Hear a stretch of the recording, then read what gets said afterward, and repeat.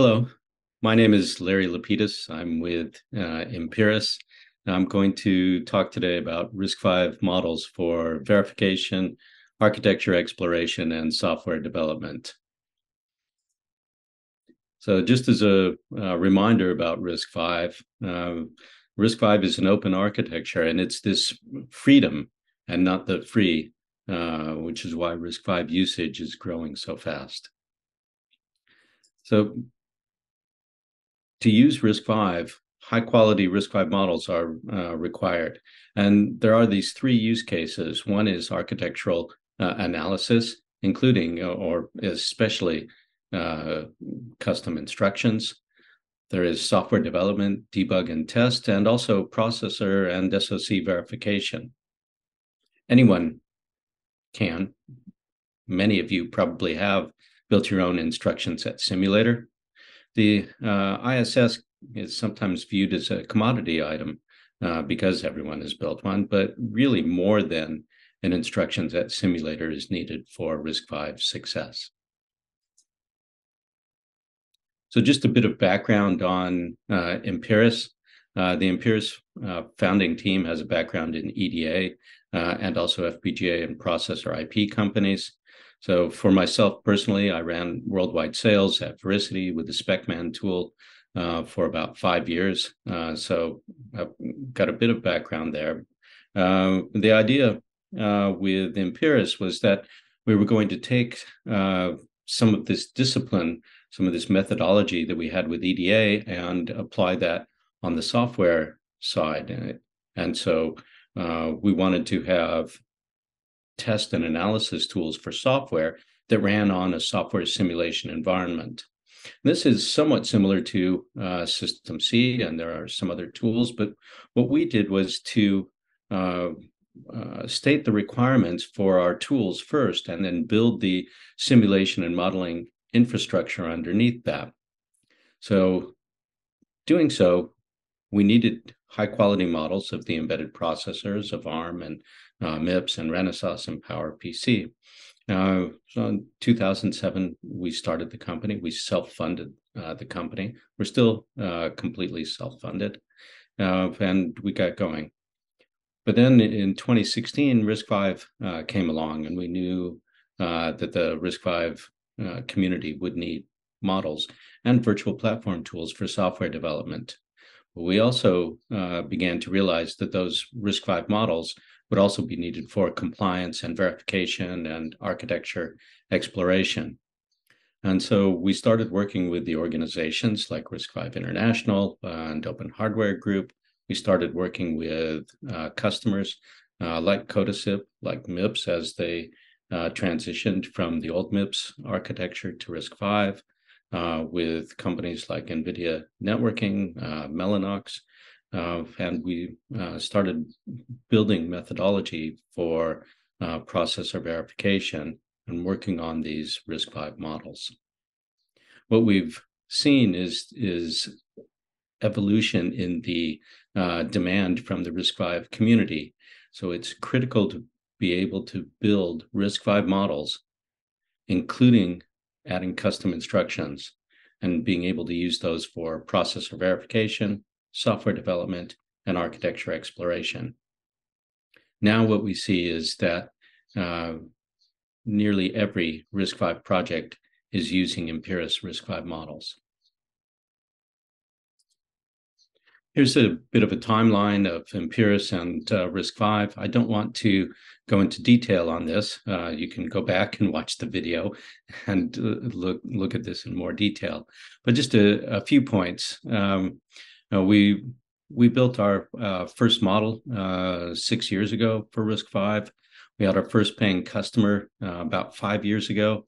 First tape out of a SoC that used the Imperas model for DV was about 4 years ago.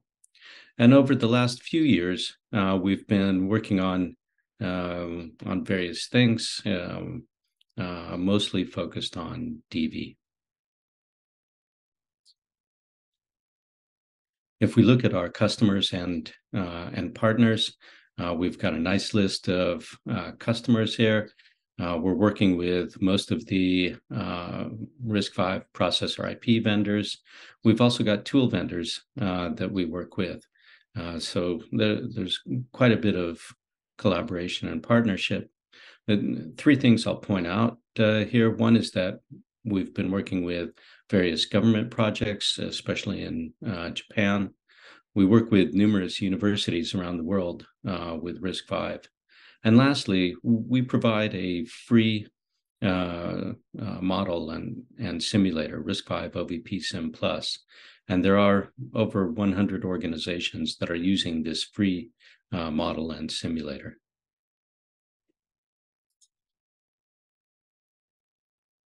So let's get into the model a bit. This is the basic structure of the model.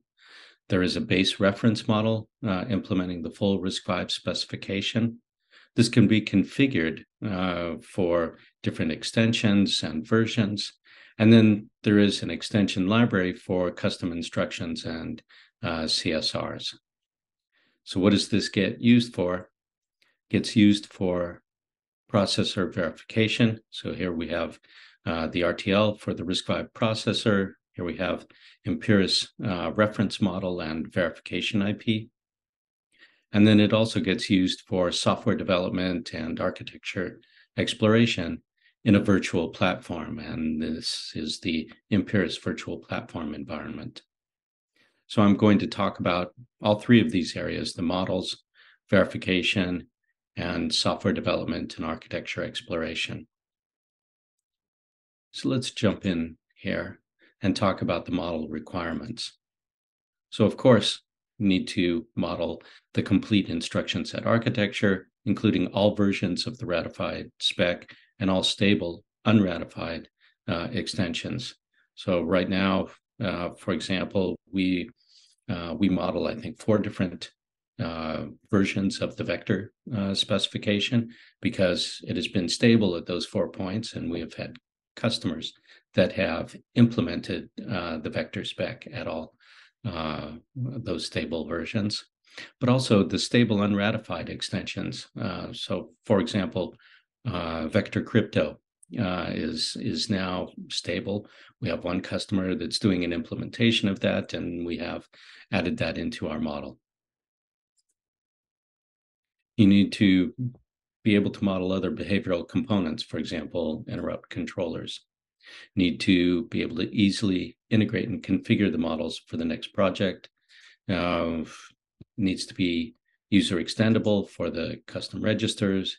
Need to be able to model actual processor IP if you're starting from that point. There needs to be a well-defined test process for the models, including coverage metrics and mutation testing. There needs to be an interface to other simulators, whether it's System Verilog on the DV side or System C or Imperas virtual platform simulators for software development. Needs to be able to interface to software debug tools, to software analysis tools, to architecture exploration tools. Most RISC-V instruction set simulators can meet 1 or 2 of these requirements, but Imperas models and simulators were built to satisfy the complete range of requirements and matured through usage on non-RISC-V ISAs over the last 15 plus years. So you can use another instruction set simulator, another reference model. If you're starting from something open source, you're probably going to have to fork that off and maintain it yourself. That's a lot of extra work. And here we've got something that works out of the box for you. With those models, again, we're supporting the 3 use cases. We're supporting the full specification. We have models of the processor IP vendors and models for developers building their own RISC-V processor. The custom instructions are easily added by users or by Imperas. And again, those new instructions are added in a side file so as not to perturb the verified model. That base model gets used in all of our RISC-V models. And so well over 100 users use that base model, and it gets beaten up on, it gets tested on a daily basis. The models are built using a test-driven development methodology. The tests are built at the same time as features are added. There's a continuous integration flow with actually closer to 20,000 tests now for models plus simulator. And there's additional testing by the processor IP vendors for those models to validate those as reference models.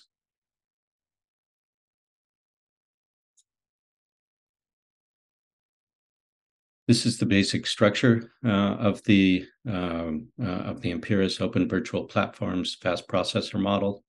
There's not too much to say about this, except that we're supporting the full RISC-V specification, and this structure and the APIs used to build these processor models are not just used for RISC-V, but we've used these for ARM, for MIPS, for Renaissance, for I think now 15 different instruction set architectures. So it's quite a bit here. The models are built in C using these OVP APIs, and then the APIs are supported by the OVP Sim simulator and Imperas commercial simulators. All models have both C and System C interfaces. The models are available under the Apache 2.0 open source license.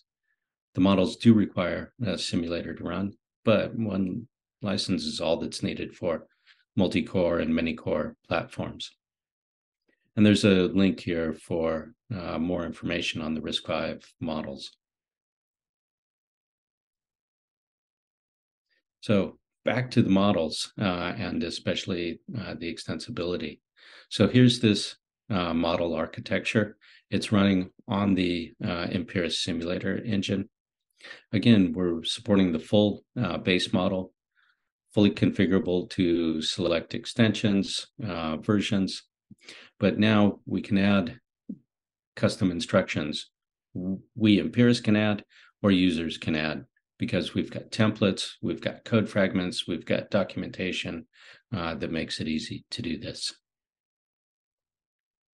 So just talking about the custom instructions, there's a flow for this. In RISC-V, custom instructions are typically added to optimize a specific application or set of applications within a domain. So the first thing to do is start by characterizing the application to be optimized, and then add the custom instructions and evaluate and iterate. So we're going to do that, characterize that application. When we do that, we do profiling. We see that there's a significant amount of time in this process line function. So we're just using profiling, similar to gprof, but actually this is built into the Imperas simulation environment. And so there's no instrumentation of the source code that's necessary. So now we can design the new instructions, add these to the application, add them to the model, and we're going to redo the analysis. And we see that we've actually reduced the time in the process line function from 21% to less than 15%. So we've made some improvements in the functionality here by adding custom instructions. And there is a whole flow on this. We do iterate on the custom instructions, but then we can actually optimize and document the model, test the model, use instruction coverage and line coverage, automatically generate documentation, and then release and deploy the model. So what are we going to do with this? We're going to use this model for verification. So there are 4 key pieces here on the verification side. One is the reference model. Second is the verification IP, which is in both C and System C. Third piece is the RVVI RISC-V Verification Interface standard, which provides communication between the RTL test bench and the reference model subsystem. And then the fourth is that we've recently added functional coverage verification IP. So there's now functional coverage module here. So what we're doing is taking these four components, the reference models, the verification IP, the functional coverage, the interface, and this enables an asynchronous step and compare DV flow, very comprehensive DV flow for the RISC-V processors.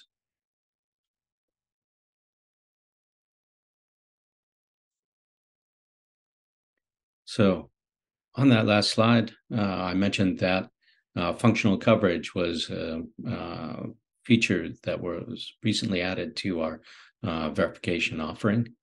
So let's just look at the scope of what's going on with functional coverage.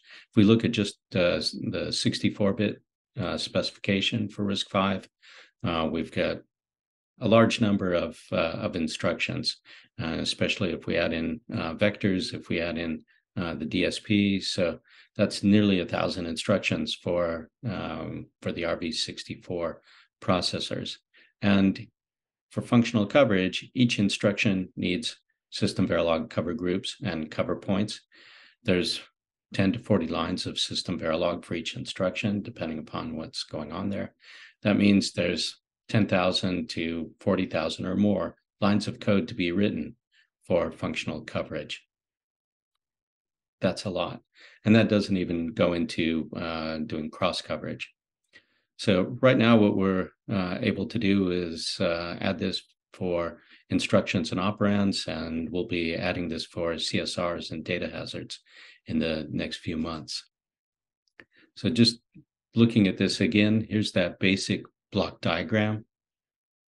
Here's the functional coverage. So this is the RVVI trace. There's this trace to cov verification IP, and this produces these functional coverage modules. So we actually have a tool that generates this automatically. So we're providing functional coverage of instructions and operands. And the roadmap includes the CSRs and data hazards. But the other thing is that the Imperas tools can automatically generate functional coverage code for custom instructions. So that's actually a pretty nice benefit as well. So what does that look like here? Functional coverage is the key verification metric. And this is just some of the generated code. This is a coverage report from Cadence Excellium for one of the compliance tests. And we see the RISC-V ISACOV and the rest of our verification tools work with any of these system Verilog simulators. So an interesting point here, as we add functional coverage and we talk about functional coverage as the key verification metric, actually going back to my days in Veracity, functional coverage was something built into the SpecMan tool from the very beginning, but it was not easy for customers to adopt functional coverage. It wasn't necessarily an intuitive thing. And then an engineer at Intel in Israel, Akiva Mikkelsen, presented a paper at a conference, probably in 2000, I believe it was. And he showed graphs on how functional coverage increased and got close to functional coverage closure. And at the same time, the number of bugs that they were finding decreased. And they had showed that data, showed that they had successful tape out. The first silicon came back correct and booted up. And with that public presentation, there was now a real use case, credibility for functional coverage as a key verification metric. So Akiva, if you're in the audience today, thank you very much for really providing the initial backing publicly for functional coverage. So We talked about RISC-V processor design verification. Now, getting back to the virtual platforms, uh, the virtual platform gets used for software development and for architecture analysis. So here, actually, what we have are three key components. Again, we have the processor models in here. Then we have the simulator engine. So in verification, we also have the simulator engine, but actually the performance of the simulator engine that's driving the model doesn't really matter, because the RTL simulation performance is going to be the gating factor. Here we're looking for as much speed in simulation as we can get, and this simulation engine actually does matter a lot. So with the Imperas simulation engine, the Imperas environment, we're able to achieve hundreds of millions of instructions per second performance. But what this does is to enable comprehensive testing of many, many scenarios, which is what you want to do with the simulation environment with the virtual platform. So there are the processor models, there's the simulator engine, and there are also the tools. There's a multiprocessor, multi-core debugger that we provide here. Certainly you can use something like GDB, but there are advantages to the Imperas debugger. These advantages are the fact that the Imperas debugger is a platform-centric, not processor-centric. So within the same debug window, you can actually look at not just one processor, but all your processors, whether they be homogeneous or heterogeneous. But also you have the capability with this debugger of introspection into the peripheral models, for example, setting breakpoints on registers in peripherals. And then we also have these tools, what we call the software verification analysis and profiling tools, or VAP tools. So there's tracing, not just instruction tracing, but also function and variable tracing. And actually with the OS aware capabilities, we also have OS aware tracing, so that you can trace tasks at the OS level, for example. There's also, as I mentioned before, there's profiling and code coverage tools and memory monitoring, a number of other things, including fault injection. So the virtual platforms provide the ability to execute the production binaries. So you're not compiling your code to x86 and then just hoping that it behaves the same on your RISC-V processor as it does on x86. You're actually running the same executables as you would on the hardware. The virtual platform also provides controllability, observability, determinism, and then ease of automation, ease of delivery, ease of maintenance. There's also the shift left piece of this. So being able to start your software development early, and hopefully this is going to reduce your critical path. And the performance is key here. So the virtual platforms are a must-have for any software, any system of any complexity, or with systems that have quality, reliability, safety, security requirements. In terms of complexity, let me just give one quick example. We have one customer that is building a data center plug-in card. Actually, the SoC for that uses nearly 150 RISC-V processors. There are microcontrollers for managing the SoC. There's an application processor for doing load management, workload balance. And then there is an array of processors that are the AI inference engine. And the Imperas virtual platform supports all that, and it all works. They ran this for about 18 months before first silicon came back, and then it came right up in the lab in a matter of days. Just to sum up here, successful RISC-V projects need high-quality RISC-V models.